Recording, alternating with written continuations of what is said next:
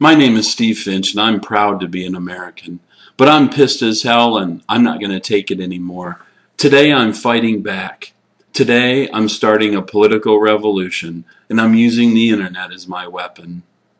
I grew up in an America where people were proud to be an American. We didn't apologize for it. We said the Pledge of Allegiance to our flag.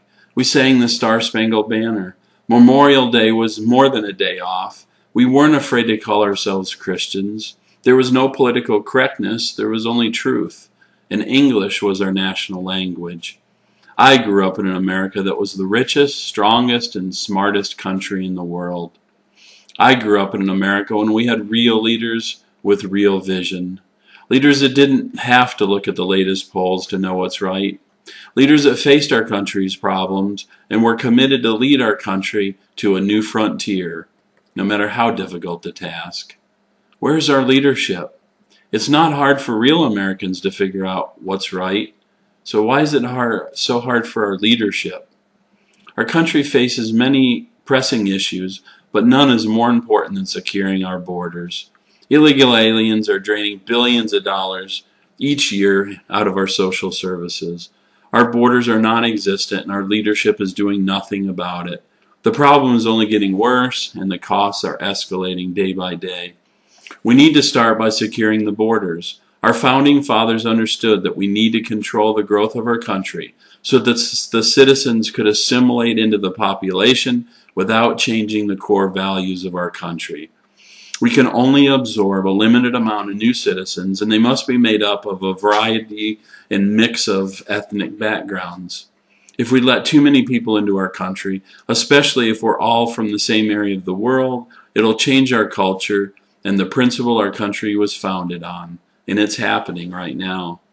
Clearly, we have a problem in this area. Our borders are non-existent in many places. Our politicians have done nothing, even though we as Americans understand the cost to us as taxpayers, as well as our basic American principles.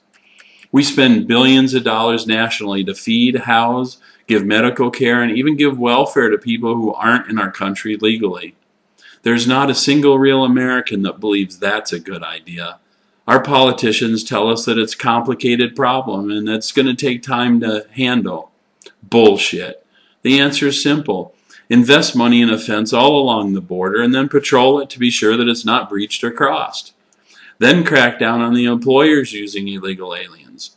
Give our law enforcement agencies nationwide the power to hunt down and remove all illegal aliens.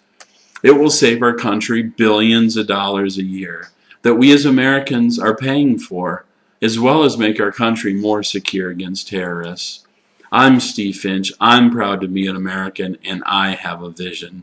Imagine a country that's energy independent so we're no longer spending trillions of dollars and losing thousands of lives on war. Imagine a country that only spends its tax dollars on U.S. citizens. Imagine a country dominating the world with alternative energy technologies, creating more high-paying jobs than we can fill. Imagine our country sharing and caring for our citizens by giving them real health care insurance and coverage. Imagine thinking of our country first and then the world. Imagine a strong, unified America rising to the challenges and showing the world our real strength, our real spirit, and our real patriotism. Join me in my efforts to make fundamental changes in our system. Pass the word along. Tell everyone you see that you're pissed as hell and you're not going to take it anymore. Let's make a difference. Peace out.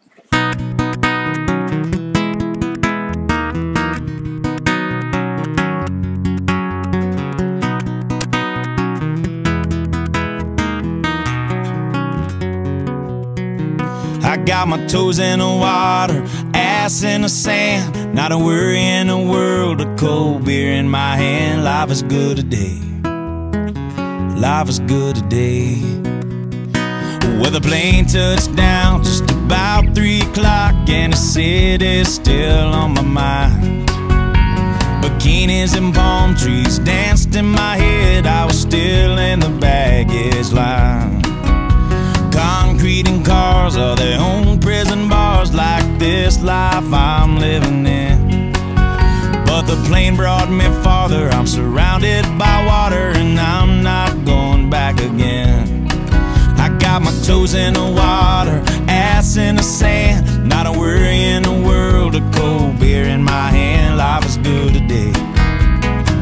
Life is good today. Adios and bye.